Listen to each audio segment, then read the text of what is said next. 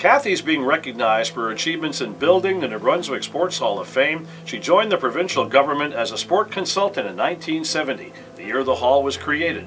When it became an independent organization in 1984, she was appointed the first executive director, a position she held until her retirement 22 years later.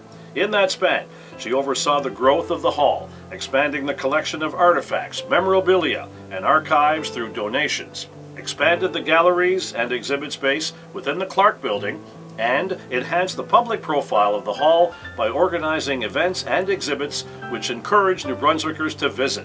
She guided several communities in the establishment of their own halls and walls of fame with advice on governance, nomination processes, and selection criteria.